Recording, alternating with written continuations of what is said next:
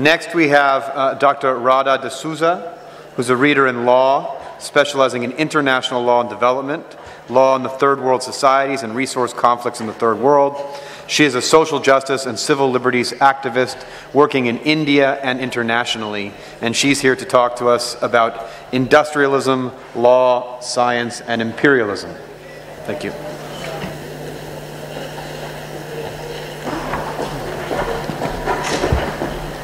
Thank you for that introduction. I cannot emphasize enough how happy I am to be here today amongst all of you. I'm very happy to meet so many new people, but I will give 2 additional reasons for my delight in being here. The struggle in Rojava has inspired many of our young people in India, especially the student communities, where increasingly the politics of religious division, Hindus and Muslim politics, was really taking over, and this struggle has become like a inspiration that something different is possible. And that's one reason I'm very happy to be here. The second reason I'm very happy to be here is that the question of alternatives has been on our minds and in the debates among social movements of different types in India for a long time. And I'm very happy that I can share some of those discussions, because what I'm about to say today comes from some of the thinking on alternatives within the South Asian subcontinent. So I'm very happy that we can have a larger conversation about this. I have been asked to speak on industrialism. That was a topic given to me. And the title that I have chosen or added on to it is Law, Science, and Imperialism. I propose to pose 3 questions which I believe are the key to a new alternatives politics that I will call resistance with regeneration, because that's what we are looking for, the resistance plus regeneration. I will not attempt to answer those questions today. Posing the right questions is, however, the first step to finding the right answers. My purpose today is to throw open some ideas for discussion about alternatives. My first point, and I want to make 3 points. My first point concerns my approach to questions of alternatives. I come to the question of alternatives from the standpoint of third world, which, in my view, the third world is the 2/3 world.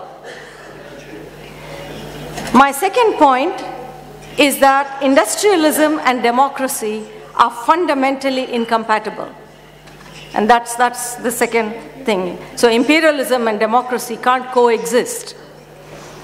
My third point concerns our capacity to develop a new knowledge base for resistance with regeneration that challenges law, science, and imperialism. That's the kind of condition. So I'll move on now to my first point for today, which is third world approaches to alternatives. In third world societies, industrialism and modernity was introduced by colonialism and imperialism. Modernity did not develop through internal contradictions within those societies. It was not the result of the trajectories of their own historical development.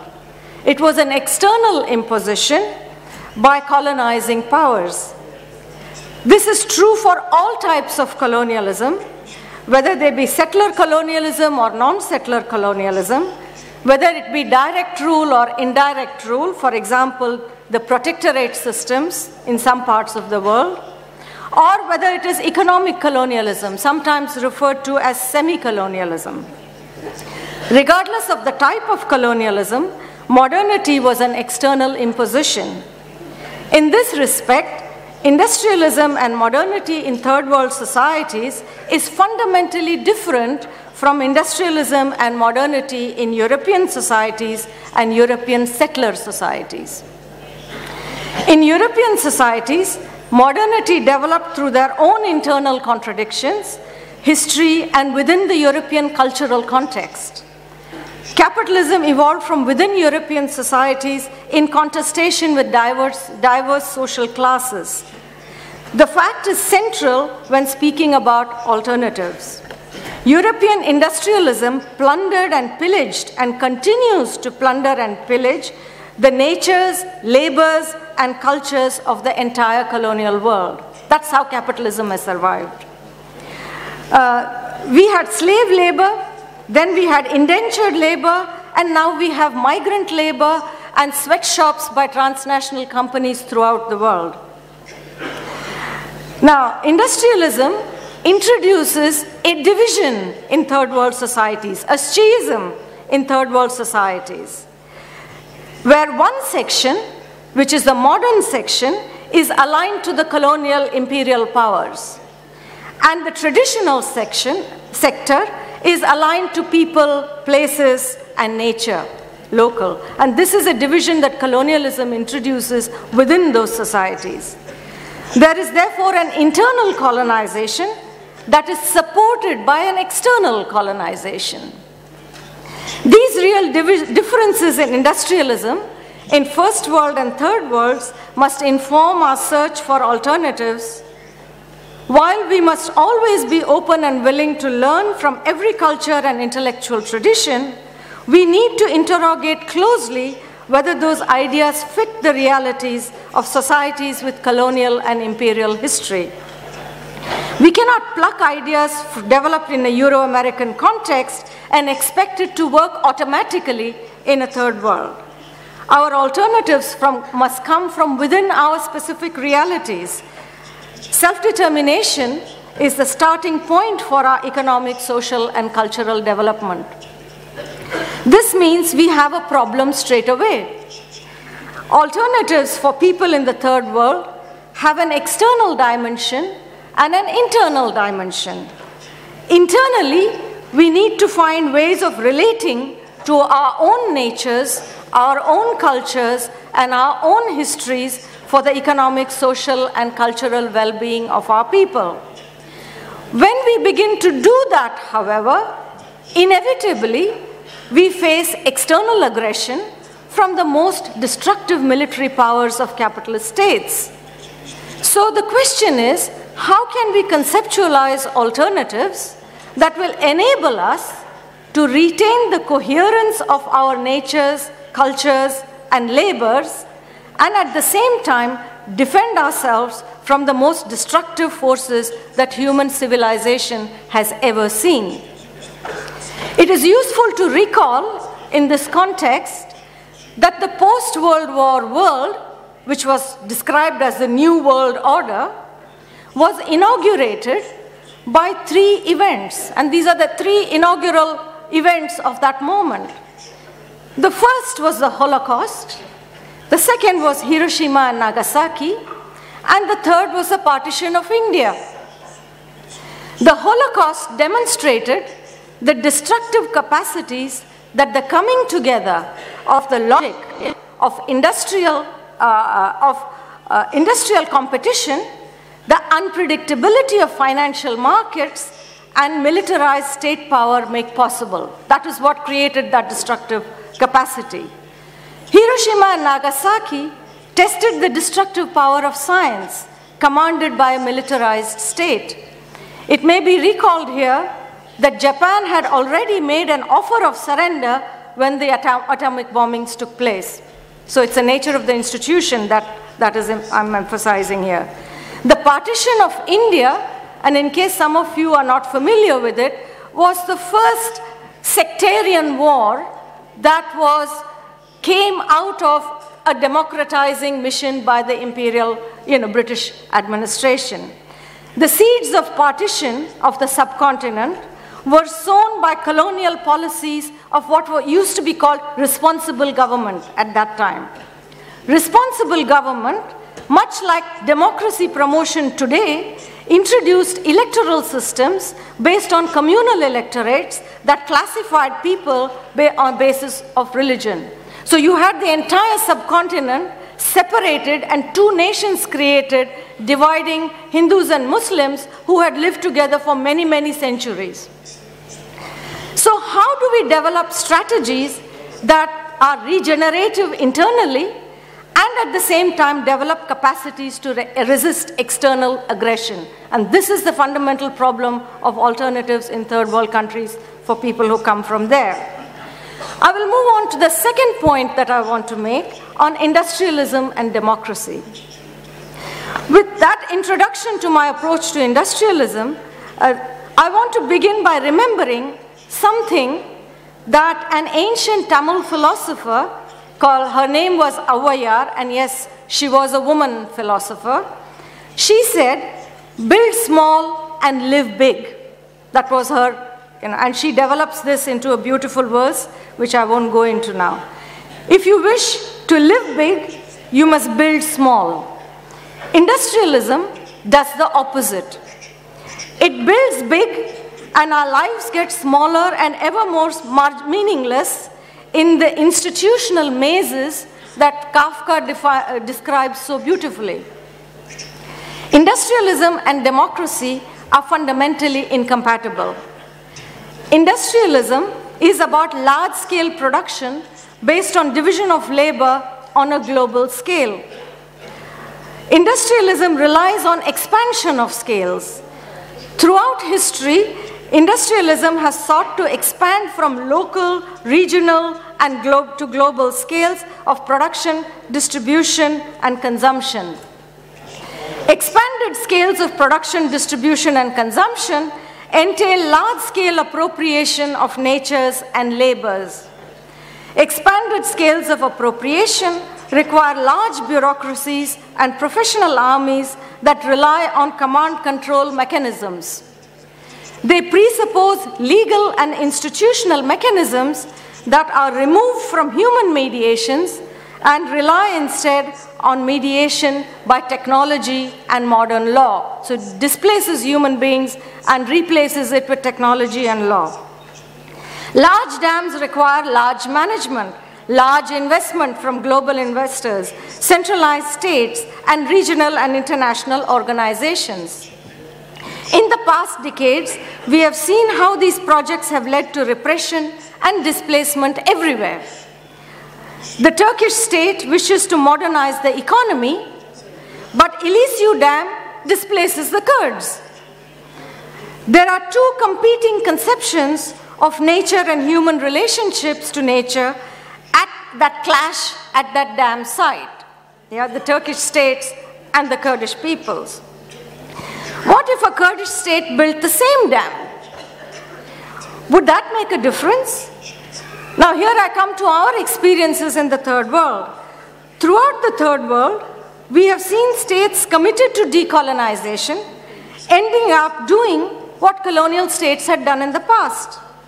They believed in the idea that capitalism is possible without colonialism, a concept that I really challenge. I mean, you know, and ended up, and what was the result? They ended up neither with European-style industrial development nor with the national independence that they fought for. So they lost both.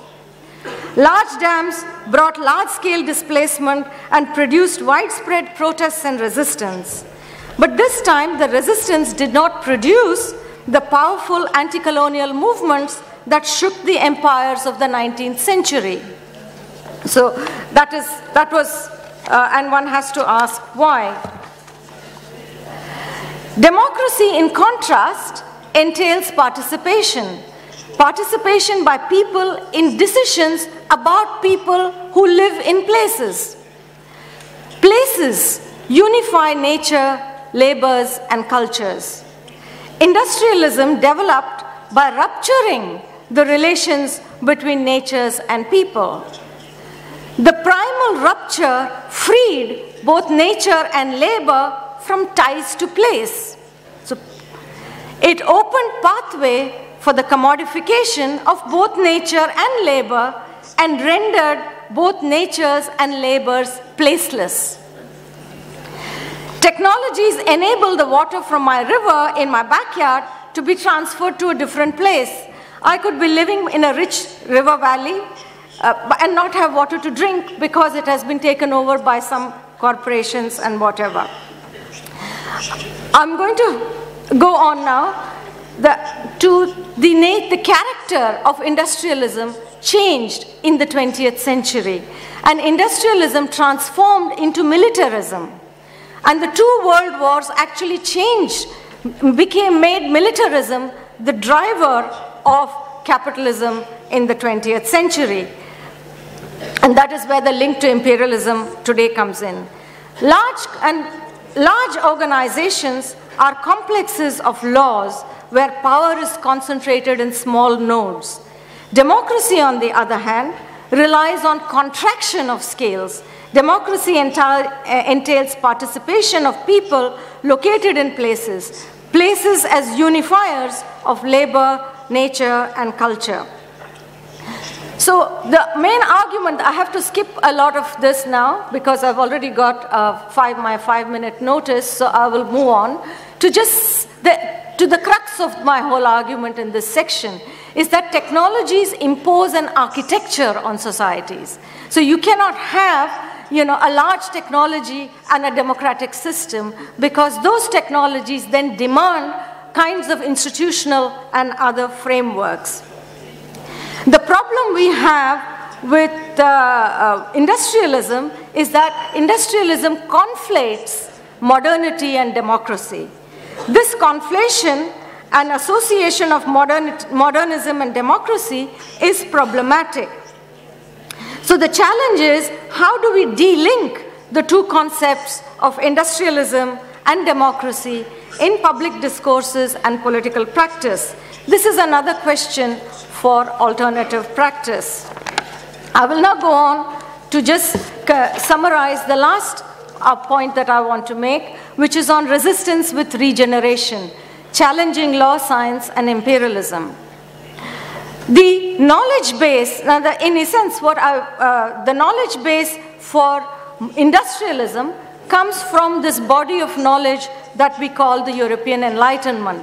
Now, I don't want to go into all the differences and in the European Enlightenment, except to say that the European Enlightenment developed through its struggle against European feudalism.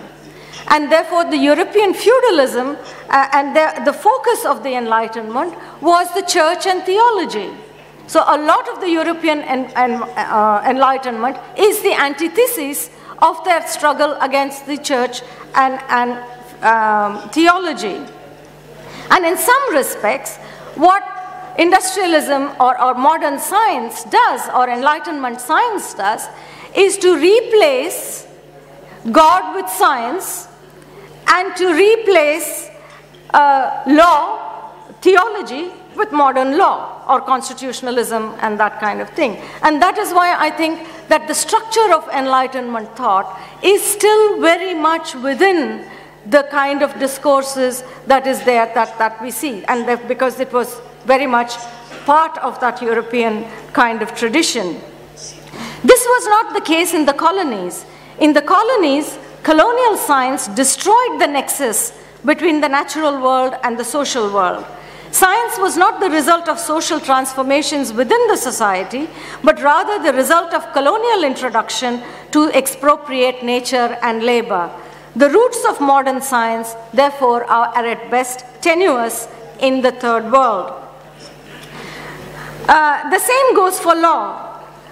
There is no such thing as society. Margaret Thatcher, who is a prophet of neoliberalism, said, the elevation of contract law is the essence of why there is no society. Because the more contract law becomes part of every branch of society, the more the cohesion of a social whole is destroyed. From space to the body, everything can be an object of contracts. There is an extensive body of law now on surrogacy contracts and how they should be written, if you talk to professional lawyers. Contracts between international financial institutions like World Bank or IMF and third world states dictate the types of constitutional and legal changes that should happen in the third world states.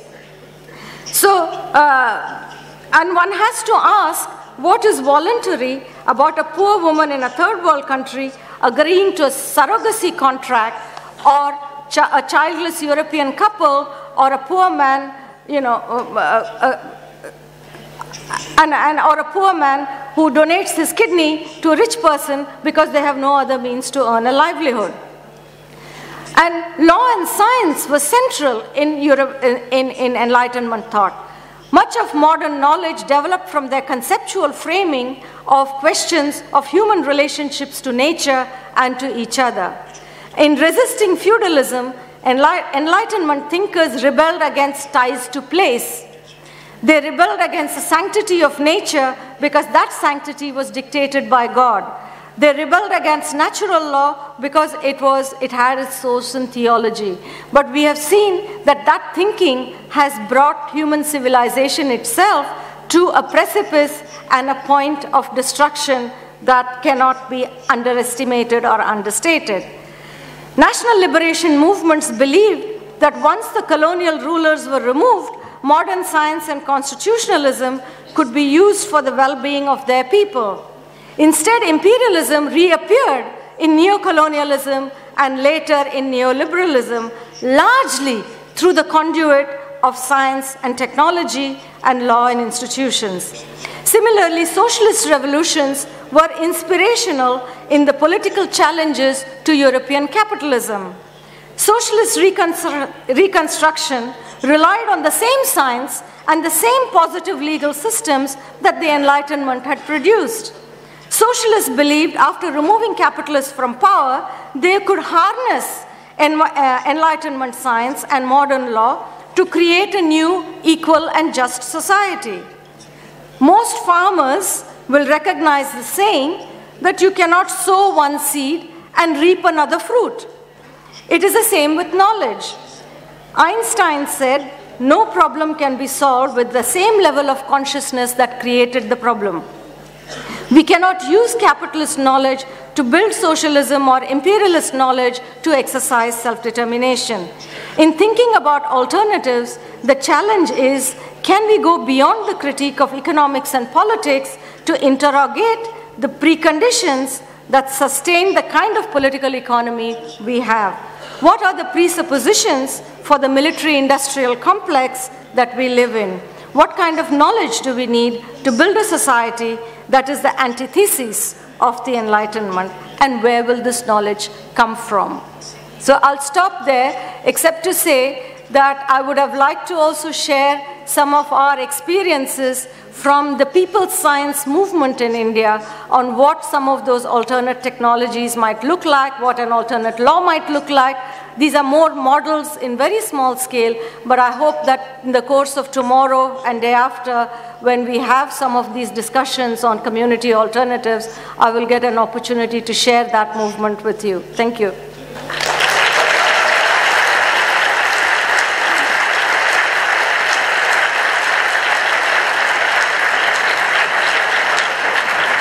Thank you very much.